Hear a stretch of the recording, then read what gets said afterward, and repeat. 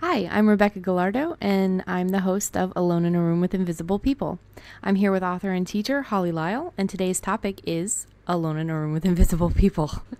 We're going to talk a little bit about who we are and why the podcast is named Alone in a Room with Invisible People. Okay. So, Holly, go ahead, take it away. Let me know who you are. Yes. Well, okay. First off, I'm Becca's mother. Yes. I'm also a longtime novelist.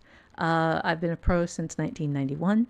I've got more than 30 novels in print, most of them commercially published. I've gone indie in the last several years, and I love this job. This is the job that I wanted from the time I was 24 years old. Took me a while to get here, but I got here. And then let's go back to Becca. Well, you also teach courses and everything too. Oh, yes, I do. Okay.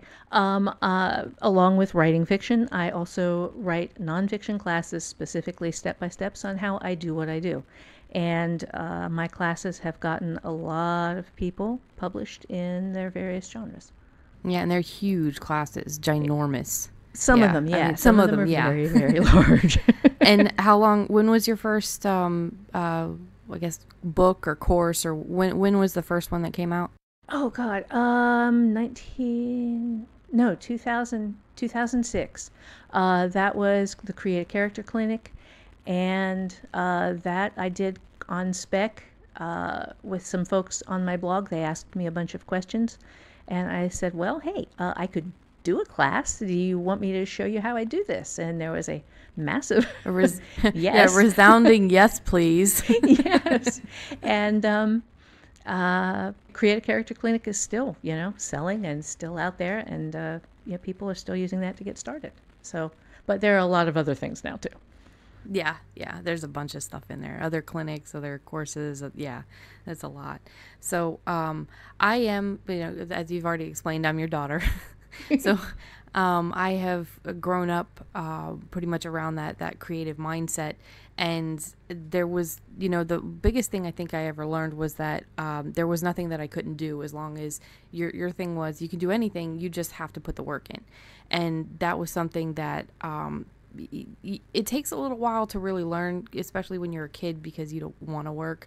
But the more you start to apply yourself in different areas, the more you start to see the return. So I think I wrote my first, or tried to write something the first time I was 11 years old. And then I still remember the first time I ever tried to write a romance thing, because that was my big thing. I was 12 or 13. So I have been trying since I was about 13 or 14 to actually write something legitimately, sellable and all that stuff. And I've definitely been lucky because I've always had your help. So, that makes a big difference. It didn't matter if it was a screenplay, a story, or book. You, me, and my brother, we would all sit around on a couch and we had writers' meetings and everything. So I really, really benefited from this huge lifestyle of creativity. So and watching how amazingly well it pays too, clearly. Oh God. Yeah, that's the other thing that I benefited from was seeing how much of a struggle you had to go through with all of these different publishing companies, with all of these different problems. If there was something that happened with a publishing company, you dealt with it. If there was something negative that went on, you dealt with it. So everything, it was definitely Murphy's Law has definitely had an effect in your life.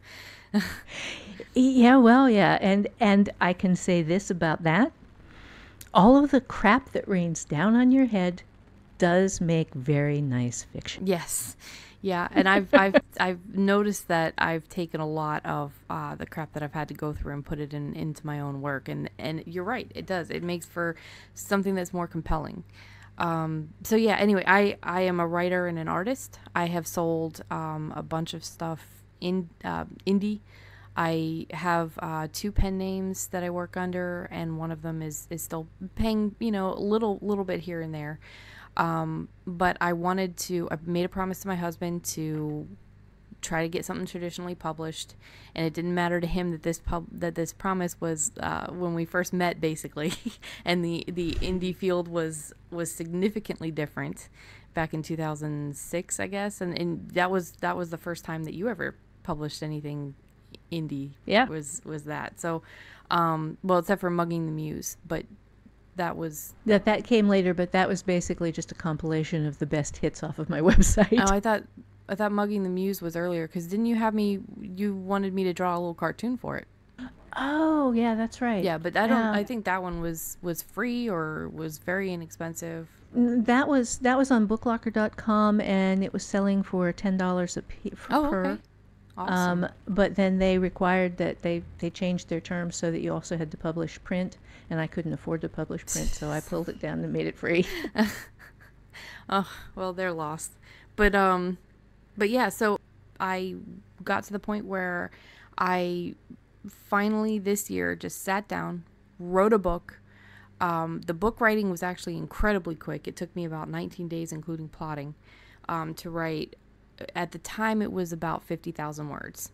And then through the revision process, using how to revise your novel, I ended up adding a whole bunch more words. So it's about 70,000 at this point. I sent it to you and Matt from mattscontentedits.com. Is that the right website? Yeah. I didn't mean to plug him, but that's, I definitely used his services as well. And got it back. And now I am just waiting on a beta reader before I sent it to my bug hunter. So that is who I am. I have never been traditionally published, unlike my mother. I've only been indie published, and I think my entire career I've made about $4,000 writing fiction, which is not a bad number. No, that's not a bad number. That's, a lot of folks who are doing this aren't making anything yet. Yeah. So our objective with this is to work with both commercial and indie oriented writers and help you find a way to get where you want to go with your career. No matter, we both have indie published. I have commercially published heavily. I have some horror stories to tell. Yeah, and I'm shooting for a traditional publication in a ever-changing market, a market that is very different than the one that you published in. So we will have different points of views on this. Yeah, let's get to why the podcast is named Alone in a Room with Invisible People. Yes, because this actually has meaning. It is, believe it or not, the job description. It is what you are doing is you are sitting on your butt in a room alone, and you don't have anything going on. You don't have television or video games or music, or it's just you and your words and the voices of people who don't exist. And your job is to make those people feel real to yourself. If you can make them feel real to yourself, you can make them feel real to anybody. But doing that is a trick. So we're going to show you over however many episodes we can hold together for this, how to make your invisible people come to life. And sometimes the episodes might be something small too. It might just be a small part of making this easier, because it's the podcast is also just me and my mom doing the same thing we do every Sunday anyway, which is just sit around chatting about writing. Of course, we won't be talking so much about our lives and our cats like we normally do. But yeah, so this is something that we do all the time anyway. We talk about writing. We're obsessed with, the job. So it's something that we realize that other people might actually find interesting, might benefit from, will benefit from. We, especially with Holly's, many, many years on the subject, and her incredible brain in the way that she can, now she's blushing and stuff, but whatever. To me, it's an incredible ability to take things apart. Like when she was younger, she wanted to learn how to knit a sweater, so she took apart the sweater and watched it backwards and learned how to knit. That is the kind of brain that is able to take apart how she does stuff and then put it on paper and teach people. So it's just, I don't see how anybody could not benefit from this. This is just such a fun, great idea. And she came up with the title Alone in a Room with Invisible People, and I was like, immediately, that's it. I did. We still went through the other titles that we thought about for the podcast, but I was like, no, that's got to be the one. It's just it's so true, you know. I do. So what we're going to do is we just wanted to let you guys know who we are, you know, a little bit about the podcast, what we're going through. We should also let them know about the blog. Oh, yeah. Which you can get there 3 different ways. You can get there at aloneinaroomwithinvisiblepeople.com if you want to type it all out, or Alone with Invisible People if you're not into the really long domain name typing, or it's I've been playing with the pronouncement. I think it's Airwhip. It's like Airwhip.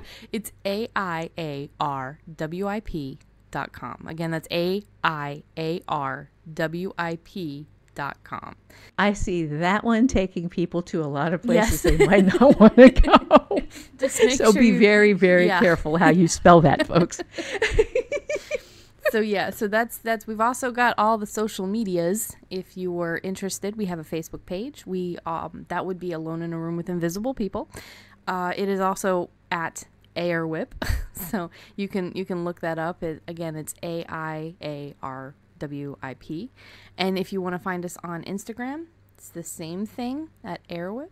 And you can also type Alone in a Room with Invisible People. We are also on the Twitter, so you can find us on Facebook, Instagram, or Twitter. And you can also email us at Rebecca at Alone with Invisible People. So if you have any questions or anything. If they have questions, they can post them on our blog. Yes, you can post them on our blog. You can also find us on Podbean. So believe that is... what Alone in a Room, or is that Alone it's hollylyle.podbean.com, so that one's a little tougher. Oh, that's not so bad. And Holly Lisle is HOLLYLISLE.com or .podbean.com. So .podbean. we'll have all this stuff, you know, cleaned up later, but we'll get in a rhythm with this.